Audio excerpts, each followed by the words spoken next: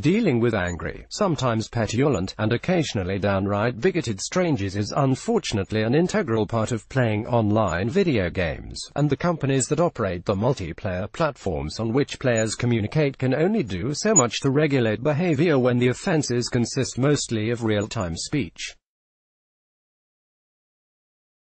Now, Microsoft has an updated set of guidelines that hopefully make it a bit clearer what it considers crossing the line when getting frustrated with another player.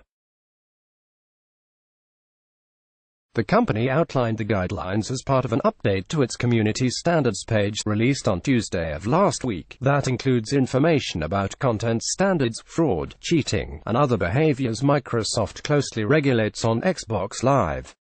The company has a number of tips for avoiding suspensions and bans and for otherwise not being a jerk. Those include guidelines around specific actions, like spamming messages on Xbox Live or griefing or trollish behavior in an actual game itself. There are also pretty strict restrictions around what types of words, phrases, or historical figures you can outright name or allude to in your online ID, your group names, and other public-facing activity.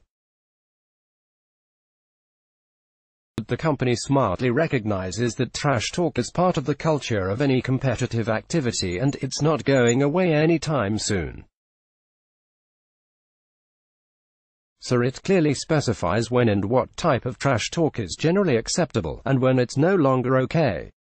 For instance, Microsoft says you can critique specific instances of poor play, like accusing somebody of exhibiting potato aim after the popular meme. It also says you can engage in a bit of playful mocking, with phrases like get wrecked or get good. Crossing the line, however, involves personal attacks, use of slurs, or anything resembling a sexual threat. Oftentimes, it's easy for the acceptable to cross over into the unacceptable, like substituting wrecked or destroyed for a bit of profanity that clearly insinuates something more sinister and criminal in nature. And of course, any type of slur or attack on identifiable traits like gender, skin color, or nationality is strictly forbidden and punishable. A little trash talk is an expected part of competitive multiplayer action, and that's not a bad thing, the company writes. But hate has no place here, and what's not okay is when that trash talk turns into harassment. According to Polygon, Microsoft says the standards are not a new set of rules, but are a call to action that empowers every player to evaluate the behavior and adjust accordingly in order to be a force for good. It's also just a good idea to educate players, especially younger ones who might be going online for the first time, to play these types of games with people of all ages from around the world. For teenagers operating in online spaces and often without the accountability of using their real names, it can be hard to discern when an insult or a throwaway line said out of frustration crosses into abusive territory or makes other players uncomfortable.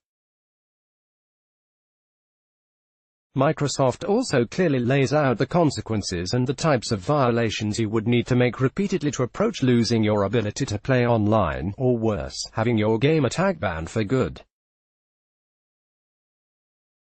We may permanently suspend a profile or device if we can no longer trust it due to a severe violation, or if our attempts to correct repeated negative behaviors are unsuccessful, the company explains.